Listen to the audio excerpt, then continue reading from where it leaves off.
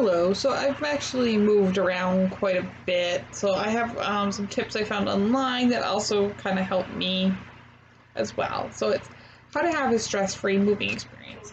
Whilst most people argue that moving is stressful, there are ways to ensure you have a much less stressful move than you thought possible. There are lots of ways to reduce the stress of moving so you can enjoy the moment, look forward to change, and know that this move can be a positive, rewarding experience and a chance to start over. So one of the things that this says is give yourself time. Time is not always in your control. Sometimes a move sneaks up on you, forcing you to move last minute, and you have to act fast. If you can plan, try to allow yourself at least 8 weeks. It's best to plan for 12, especially if you need to hire movers or if you're planning a summer move. So the sooner you know about the move, the better. As I said, sometimes it sneaks up, so this isn't always possible, but it is a lot less stressful when you have more time. Get organized. To stay organized during your move, make a list of all the tasks you need to do, then divide them into weeks, allowing yourself enough days to complete everything that's on the week's list. If you're unsure where to start, check out an 8-week plan that they have online. Next, clear out the clutter. It's best to tackle this one first. Get rid of the clutter. It will help you be and feel more organized. It will also ensure that you begin packing only what you'll need, and things that you want to take with you. Next, ask for help. Sometimes it's difficult to ask for help. Remember, most people have been through at least one move in their lives and understand how hard it can be.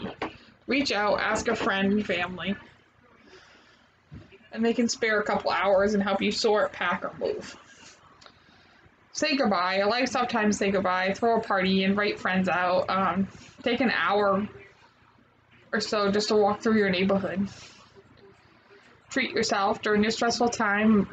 Like a move, you might need to treat yourself when you get, a task done. It's very healthy to do that. If you have children, treat them as well. Plan special evenings out to visit their favorite ice cream shop. Get enough sleep and eat well. These 2 items are first on the list of items that are ignored, yet they're important. They're the most important factors in keeping you healthy and happy. So make sure you're getting enough sleep and that you're eating a balanced diet. Don't skip meals and try to live on coffee, although that can be difficult to do. Not to do. Go with the flow. Even if you're the most organized mover ever, things will go wrong. Unplanned events will happen, so go with the flow. Also have a backup plan.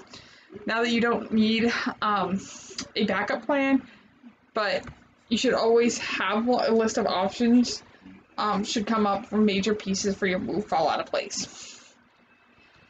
Be prepared to feel a little uprooted. You're going to be living in chaos for a while with boxes everywhere and things feeling out of your control. It's normal to be upset when you can't find spatula or the crock pot. So that's it, and just remember to breathe. So, bye.